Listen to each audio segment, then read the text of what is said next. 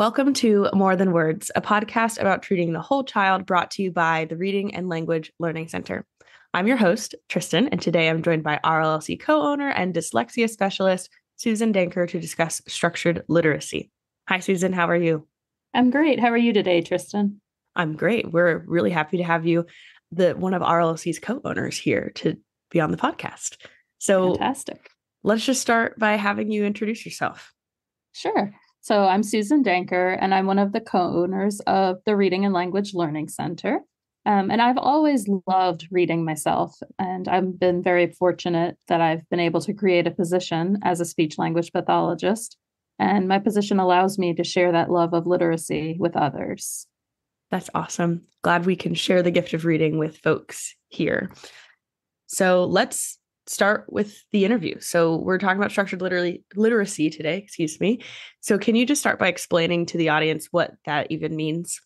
Absolutely. So in the most simple terms, structured literacy is an approach that's based on the science of how kids learn to read. And reading truly is a science. Secondly, the skills are taught in a direct way and in a logical order. And third, it is especially helpful for kids that are struggling with dyslexia. However, it benefits all children learning in the classroom. Yeah. And, a more thorough definition through like the International Dyslexia Association, when they describe structured literacy approaches, they talk about, again, it emphasizes highly explicit and systematic teaching of all the important components of literacy. And these components include both foundational skills and the higher level literacy skills. So maybe I can just talk briefly about those two different areas. Yeah. So oftentimes the foundational skills are going to be things like decoding. So looking at the words and being able to break them apart, sound them out. So the phonological awareness piece, as well as spelling. And then the higher level literacy skills include reading comprehension, and that written expression comes in at that point. Okay. So what's the purpose of structured literacy? Why do we bother? Right. So for years, reading has been taught in various ways in schools, and some kids that are naturally just going to caught on. And then the kids that, maybe they have dyslexia or they just were a little slower to catch on. It didn't work for them. Maybe they had language delays or articulation delays that made learning in a different way difficult. But structured literacy basically prepares students to decode, that's break those words apart, right, in an explicit and systematic manner. And it helps the kids, obviously, the ones that have dyslexia. It's really going to benefit them because of the way that it is explicit. And it moves from one day to the next in a very systematic order. And in reality, all of the research has shown us that there's evidence that using a structured literacy program is effective for all kids learning to read. Right.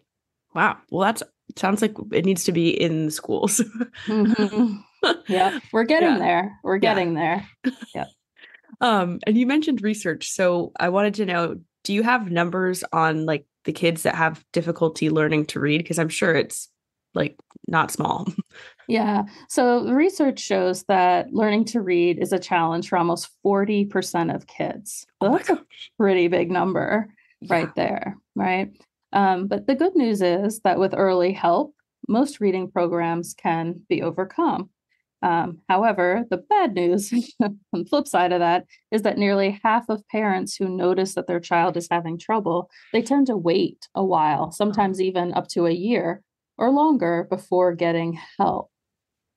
Yeah, that has to be frustrating for the kid after that point. So what happens at that point after waiting a year or so when they don't get the early help in elementary school? Right. Unfortunately, the older that the child is, the more difficult it is to teach him or her to read. And that's usually because they tend to develop some ineffective strategies in an attempt to get by. And it can be difficult at times to undo those in therapy. And we do know that if children can't read well by the end of third grade, the odds are that he or she won't be able to catch up.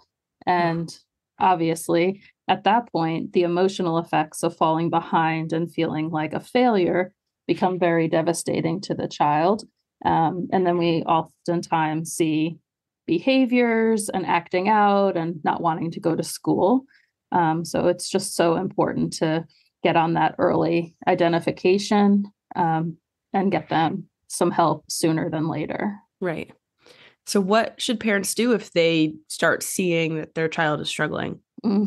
So if parents notice that there's any delay or, the child doesn't like reading, it's always best to not hesitate.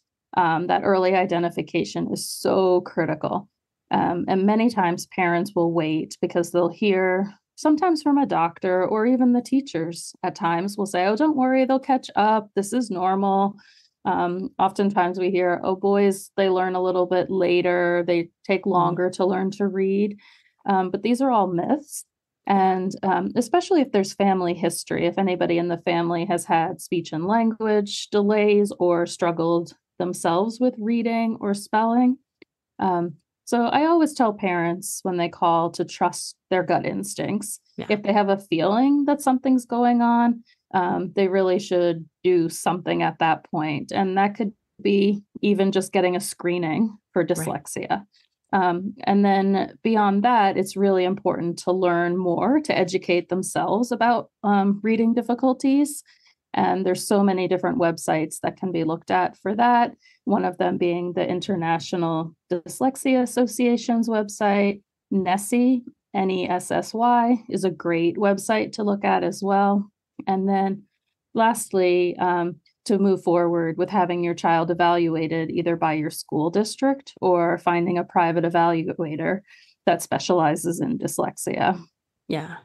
Yeah. So thanks for the websites. I'll put those in the show notes so people can find them. Great. And you said parents need to educate themselves. And so therefore you want them to provide more of a strong literacy foundation at home.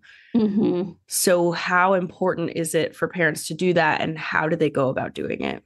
Yeah, it's a great question. It's really important for parents to initially provide that early literacy foundation.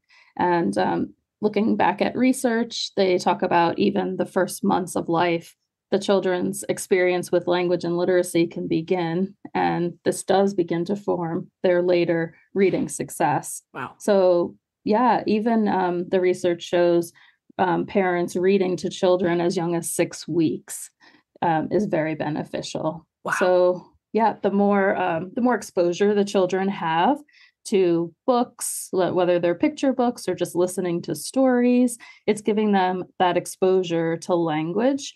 And the more exposure they have to language and literacy before they arrive at school, they're going to be better equipped to succeed in reading. Right. Wow. So what skills would you say are included in a strong literacy foundation? Yeah. So when we think about a strong literacy foundation, the skills would include, but we're not going to limit them just to oral language skills. So this is going to be their vocabulary as well as their phonological awareness, their ability to manipulate sounds and create rhyming words and match pictures of rhyming cards. Like if we have a cat and a hat, being able to put those two together and knowing that those two words sound similar. Right. Their motivation to learn and appreciate literature in different forms. So these can be those picture books. These can be, books, small books, the pop-out books, different things like that for the kids, just making it fun. We always want to make literacy fun. Right. And then their print awareness and letter knowledge. And a lot of times parents will tell us oh, he knows all of his ABCs. And well, that's great, but that's not that important. But what's more important is knowing the sounds that those letters in the alphabet make. Right. Yeah. And then, of course, we get knowledge through different experiences. So Right. owning books, having lots of books in the house, having access to books, whether it's in a preschool classroom or their elementary rooms. They should be encouraged to read often. And I know that can be hard, especially in today's world where kids want their phones, right? They want a device to play on. Yeah. But having some designated time where everybody's going to put down devices and pick up a book or pick up some form of text to read. It can be a newspaper, a magazine, it can be cartoons, but looking at print and pictures is very helpful. It's great, like if you can do it as a family, but for kids seeing others, practicing reading and writing and enjoying it, that's really helpful. And the biggest takeaway is that we want the kids to understand that there's value of literacy, and it is a piece of communication. Yeah. And one quick question. Would you say that like e-readers are a similar way to get like a good way to get print, or are they just another device that's a distraction? No, that can be great too.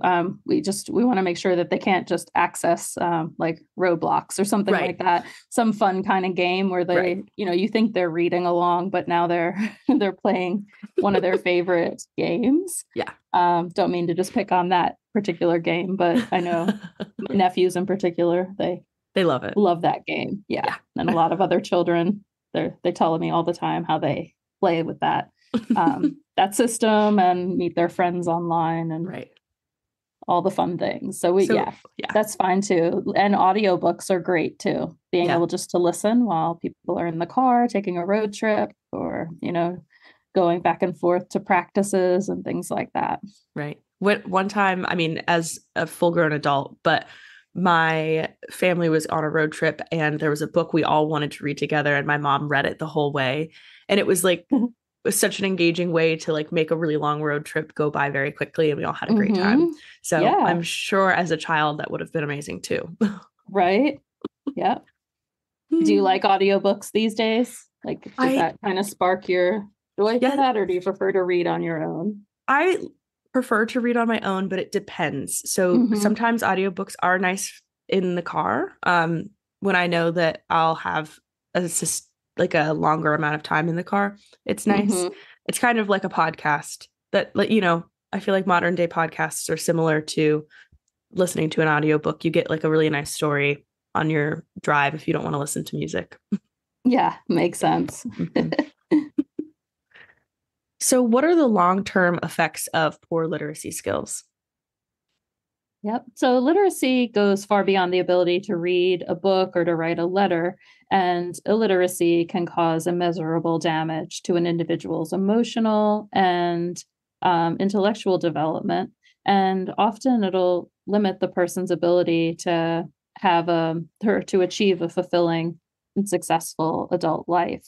As adults, literacy skills are needed in our everyday life, right? So we go to the grocery store, we have to look at labels or recipes, we have to read what we need to put in there, to fill out job applications, and even while we're driving the car, we come upon road signs and need to be able to navigate driving.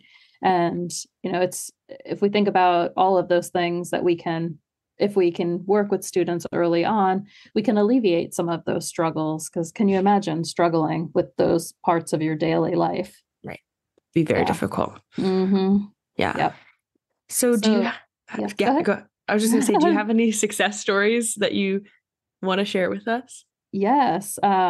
If I can just briefly share a story with you. Last summer, a recent undergraduate student reached out asking to come to work at the clinic. And this is pretty typical. We often get many requests like this. But what made this applicant's request stand out was that over 10 years ago, we taught her twin sister to read. Yeah, it was really cool to hear from her. And this new graduate, she saw the benefits of the early intervention that we provided and how the structured literacy approach that we used made such a difference for her sister's life. that it also inspired her to take the career path of becoming a speech pathologist as well. Wow. And her twin sister, this little girl that we helped all those years ago, she took advanced courses all during high school and can proudly say that she is a Penn State graduate. Wow. That is fantastic and really exciting, I'm sure, for her. Yep. So again, it's that the parents had an intuition, and they were told they could wait and she likely would catch on. But the parents sought out the private services, and it really changed not only the student's life, but the whole family's life. And we inspired one to become an SLP. Which is even better. Yeah. Well, that is awesome. Well, thank you so much for being here, Susan. We, love having the RLC co-owners on the podcast because it just makes it a little extra special. So thanks for sharing all about structured literacy with us today. Thanks, Tristan. It was great. Yeah, no problem. And thank you so much to the audience for listening. Make sure to subscribe and leave us a little rating and review. It helps other folks find the podcast, and we'll chat with you next time.